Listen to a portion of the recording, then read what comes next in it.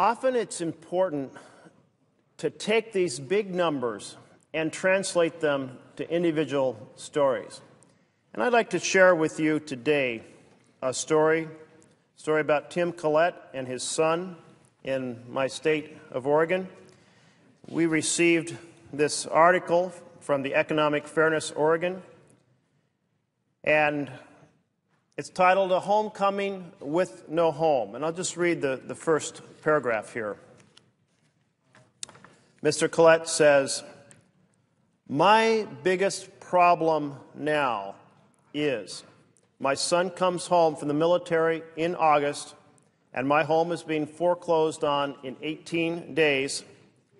He's been hit by an IED, people shooting at him, and he just wanted to come home and sleep in his room, in his bed, and be safe for 15 days. And I told him I'd make that happen.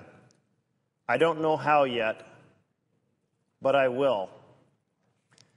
Mr. Collette shared his story with Oregon lawmakers at a recent hearing on foreclosure reform, and I thank him for sharing his story.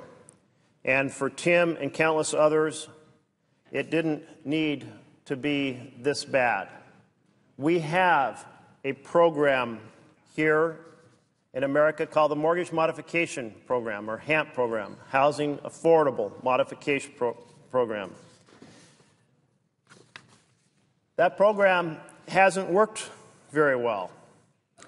Indeed, it's a voluntary program, and it has been more or less a nightmare for the families that have been applying.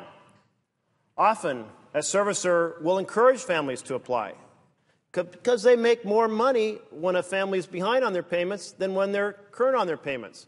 So often the servicer will say, you know, you probably qualify. What you need to do is stop making your payments for a period of 3 months, or maybe it's 6 months. Or what you need to do is cut your payments in half, and that'll show financial distress, and you'll qualify for this program. And so the family follows those directions, understands that they're in the process of getting a modification, and then it turns out the servicer has a different story to tell, often saying that, you know what, your credit score isn't very good because you've only been making half payments for 6 months, so you know what, you don't qualify after all, and you owe us a lot of money, and if you don't pay us, we're foreclosing. That's the nightmare of a program that was supposed to help families that has often hurt families. Mr. Collette's story is one of these stories of going through the difficulty of this program. He bought his home in 2006. At the time, it seemed like a great investment for him and his son, especially considering that he was in a position to put down more than $100,000 as a down payment. That's a situation that very few families can emulate. And he was able to afford his mortgage payments quite easily within his income. But when Wall Street's bad bets sparked the national recession, everything changed. He lives in one of the hardest hit areas of the state of Oregon, Deschutes County, and the construction industry dried up overnight, and therefore his business, his construction business, dried up overnight. He called his mortgage servicer to begin the mortgage modification process, and he did what the bank asked of him.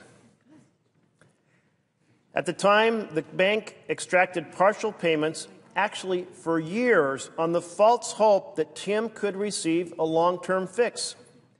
And so month after month, his equity, that original $100,000 payment, down payment, it was siphoned away.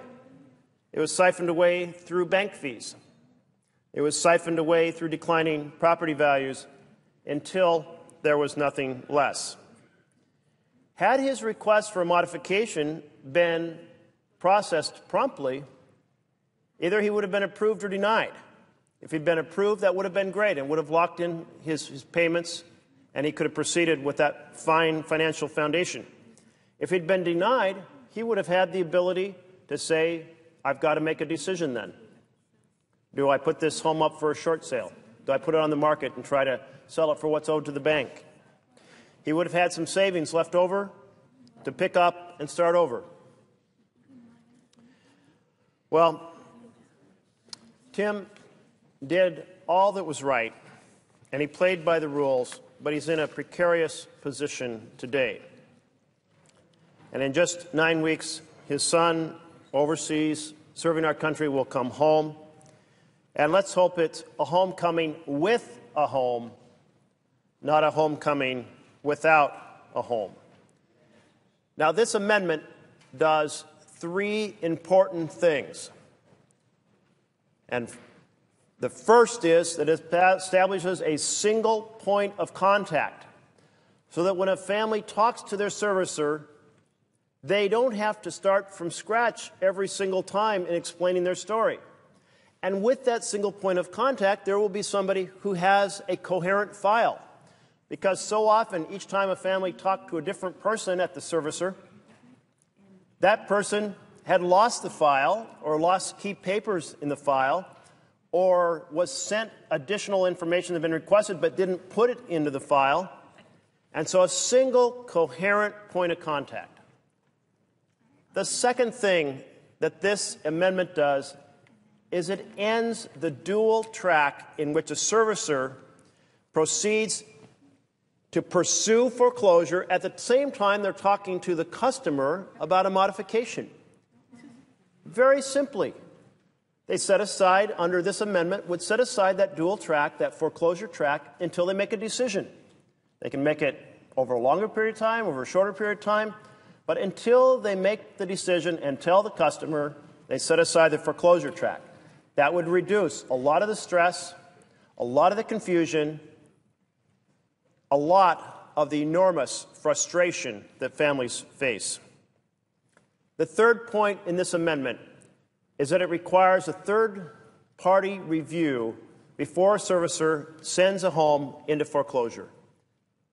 That simply guarantees that the law has been followed, that there was a coherent examination of the paperwork and a foreclosure isn't ordered at the same time a modification has been approved, or a foreclosure isn't ordered at the same time a modification is upon the verge of being approved, or that a foreclosure doesn't proceed because a document is missing from the file.